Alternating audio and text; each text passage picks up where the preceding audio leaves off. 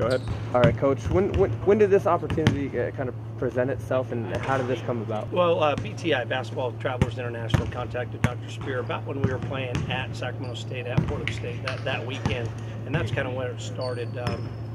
Just an opportunity for our guys to take a foreign trip, and Nels Hawkinson's run Basketball Travelers. You remember that name, Nels? That's Josh's dad, who plays at Washington State, and so we were just able to put the trip together, and it's obviously a great opportunity for us.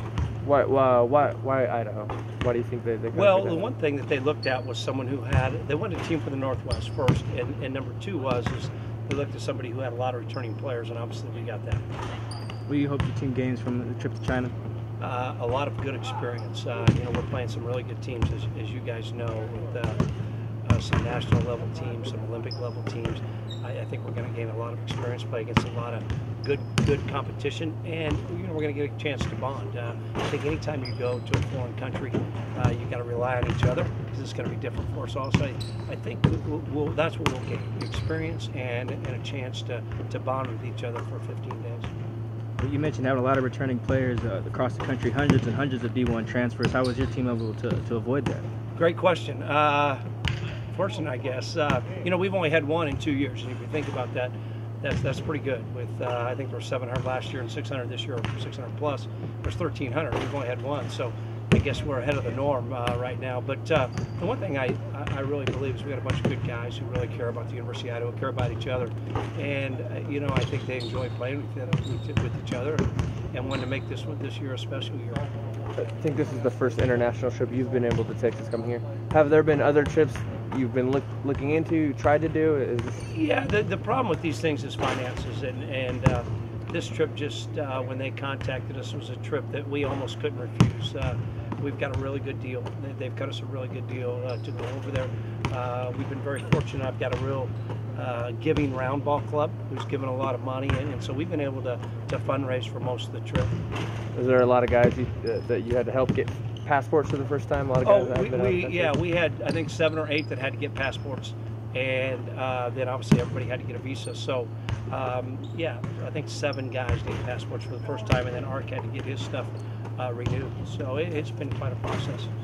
New guy, Trayvon, what's it like having him out here on practice court? Well, it's been great.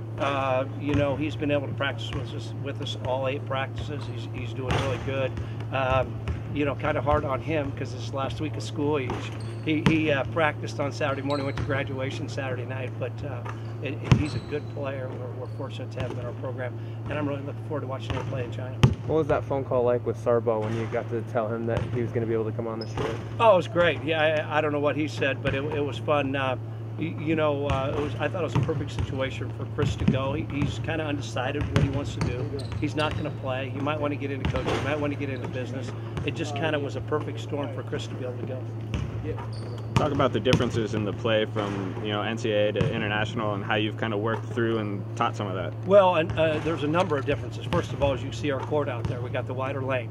Okay, the different length of the three-point line, and the difference in the shot clock. And as we've been practicing, those are big differences. What we've been trying to do ever since we found out we were going, we got some international balls, we changed the lane, we changed the three-point line, and we've been trying to play according to FIBA rules.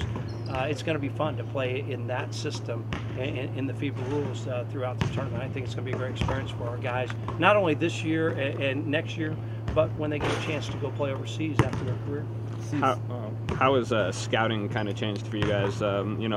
Knowing the teams you're playing and the international, how do you go about getting ready? We haven't done a ton of it, just to be honest with you. We've gathered files and information on each guy, but we're kind of waiting until we get over there because we don't know exactly who's going to be there. Like a Lithuanian Olympic team. Is it their Olympic team? Is it a development team? We don't know. So we haven't done a lot as far as, breaking down personnel at this point. We'll do that once we get there.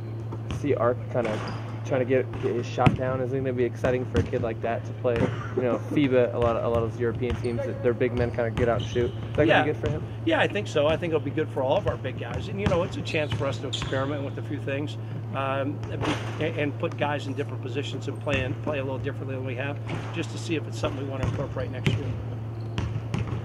Thank you. Thanks, guys. Appreciate it. Appreciate you coming out.